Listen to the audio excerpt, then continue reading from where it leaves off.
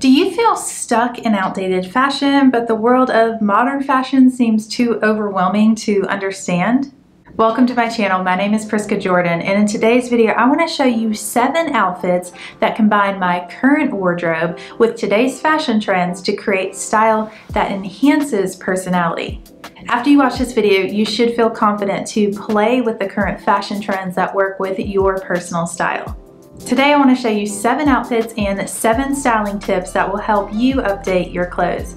Let's get started with the first tip.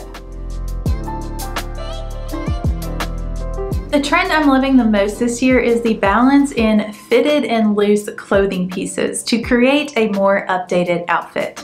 When we were growing up, ultra tight was in. Everything was tight, from blazers to skinny jeans to those very dainty shoes. And those outfits look terribly outdated now. But more importantly, I don't find the ultra tight trend to be very flattering on most women. I think a lot of times an air of mystery can be more intriguing than a very obvious look. But over the last few years, the ultra loose look was in style. I blame the pandy. Looking like you borrowed your dad's suit was the vibe, and I also don't think that's very flattering on most women. But this year, the pairing of the very fitted and the very loose is trending, and it's one that we can all benefit from. So take your loose styles from the last few years and pair it with your tighter styles from the years before then, and voila, you have an updated look, and it didn't even require shopping.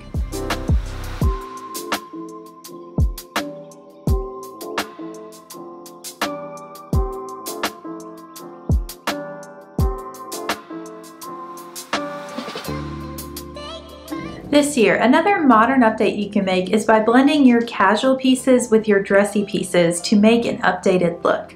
This is going to allow you to get more wear out of each piece and create more outfits, so it's a win-win. This trend is another repercussion of 2020 when people began working from home, taking Zoom meetings with their fanciest button-up paired with their most comfortable pajama pants. By 2021, the sweatsuit was all but formal wear. This year, we are seeing more dressy outfits than we have in years past, but still incorporating the more casual pieces that we have bought more recently. For example, trousers, that can be a weekend outfit. Sequins, that can be part of your daytime outfit. Sneakers, that can be part of your workwear outfit. My tip for you is to try harmonizing your casual pieces with your dressy pieces to create outfits that work for multiple venues that you visit each week.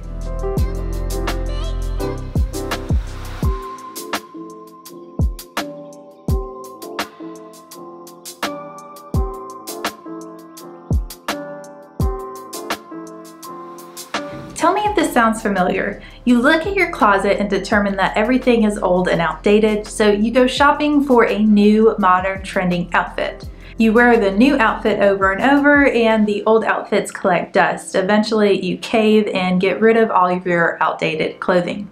Does that sound familiar? Well, I have a solution for your closet, your style, and your bank account. Pair your older clothes with newer pieces to create cohesive outfits that are updated. But this is going to take some work before you go shopping. What I do is keep a post-it note in my closet, and every time I make an outfit and realize there's a gap, there's something missing that would complete it, I jot down a description of that piece on the post-it note. That way I'm not ignoring my old clothes that I actually really like, but I know specifically what I need to shop for and how to pair new pieces with several outfits in my wardrobe. I try to slowly modernize my wardrobe and utilize everything that I own while still creating outfits that feel like me. Most of my clothes are multiple years old, so when I show you outfit examples, it's pieces that I actually own with a realistic budget in a wardrobe that is very manageable. I try to link exact pieces, but I know a lot of times they're sold out because it's several years old, so I'll link something similar in the description box below in case you're interested in shopping that piece for your style. But I am curious, do you like seeing the realistic examples of outfits, or would you prefer that I show you more pictures of pieces you can shop that are available in store now? Let me know down in the comments what you'd like to see more, and I can incorporate that in future videos. But for now, here are some outfit examples pairing modern pieces with classic pieces.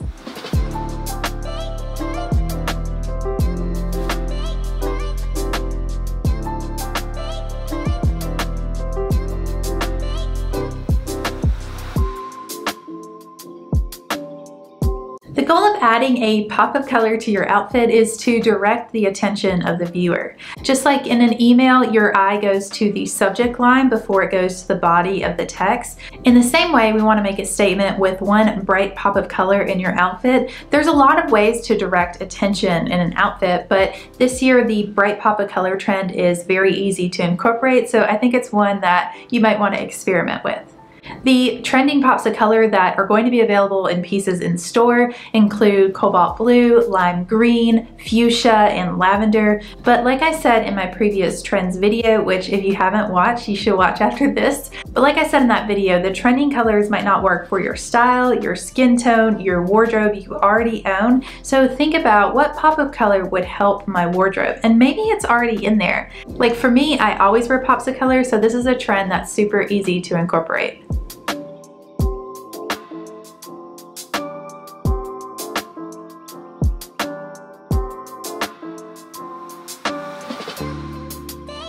I remember back in my early 20s when I was trying to figure out my style and I got sucked in hard to the white V-neck t-shirt trend. I don't know if you remember that one.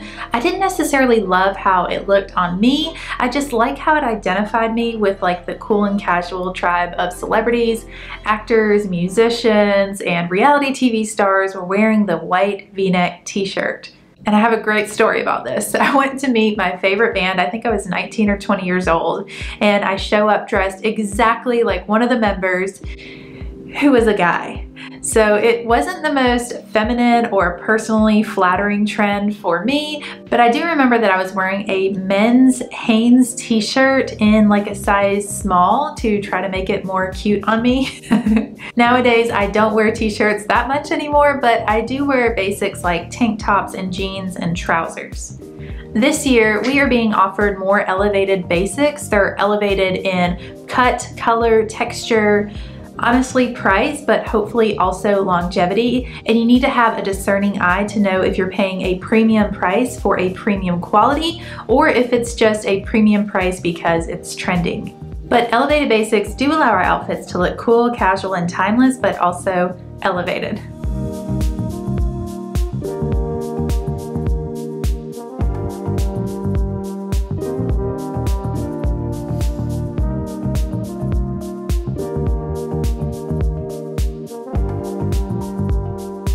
This year, the trending looks are all quite personal. There isn't a street style influencer that doesn't have a personal vibe, and I love that. Figuring out your aesthetic can be very empowering. It translates in how you show up to meetings, to date night, and everything in between. Personalizing your clothing will help you take store-bought pieces and make them really your own. One way you can do this is by altering the hemline of your jeans or pants to make sure it's the most flattering length for you. Of course, you can take it to a tailor, but the trending look this year is the undone hemline, which means that you took a pair of scissors and attacked your jeans right before you walked out the door. Now, I love this because I work from home and I like that cool casual element of it, but consider for you, does the undone hemline flatter your personal style? And if not, then maybe take your pants to a tailor to ensure that is the right length for you. Another way that I've customized some of my clothing is to add a scarf to different pieces like a handbag. Sometimes I'll wear it as a headband or even add a scarf to a hat band. A lot of my scarves have meaning. I've picked them up along my travels, or one of them is from my mom, and when I attach it to somewhere on my outfit, it tends to draw attention, which can create conversation and allow me to share a piece of my story with whomever is talking about this scarf. Another customization you can do is by taking an older piece that you really like because it does have meaning attached to it, but maybe you don't like the way it looks on you. So I'm thinking like an old concert tee from one of your favorite bands that you relive that night in your memories all the time, theoretically. Okay, this isn't theoretical, but I did this with my old concert tee. I made the neckline more flattering, and I also sewed up the sides of the sleeves to make it look more fitted on me. So if you have a piece of clothing that you kind of like but something's just a little off about it, maybe consider how you can customize or personalize it to show more of your personality.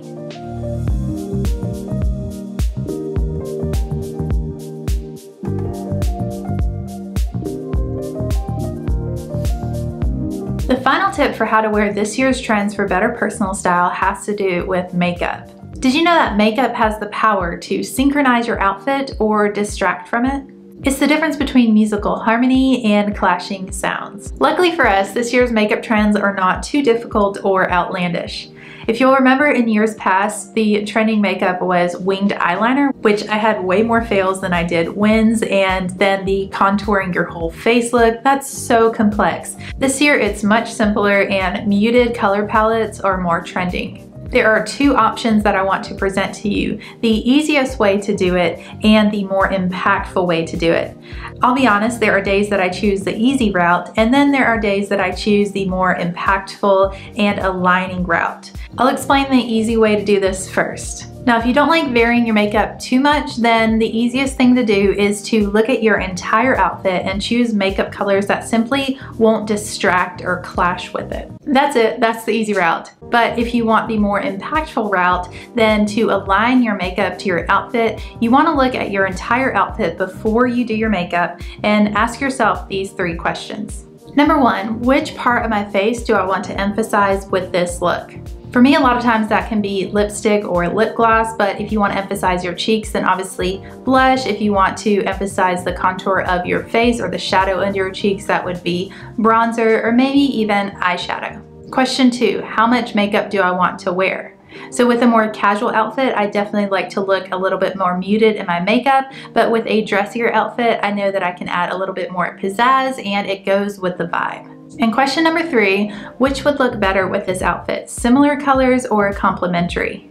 For similar colors, you want to choose a color that's found in the outfit and maybe even one that's found in your natural face or hair color. Like for me, I have brown eyes and brown freckles and dark brown hair. So a lot of times like a bronzy palette will look just very natural on me. But if I want to wear complementary colors, then I look at my outfit. I also look at the color wheel. This is gonna sound complex, but it's actually very simple. So you look at the color wheel, you choose the predominant color of your outfit, and you choose the opposite shade for your makeup. So for example, if I was wearing a blue outfit and I wanted to select complementary colors, I would probably wear a bronzy palette. But if I'm wearing a pink outfit, then a complementary like eyeshadow color would be teal.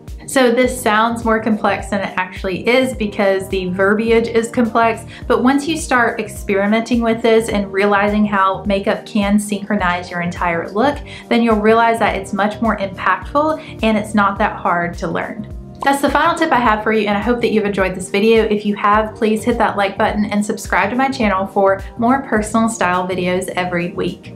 If you haven't watched my previous video on the 2023 fashion trends that are actually wearable, then I recommend that you watch that one next.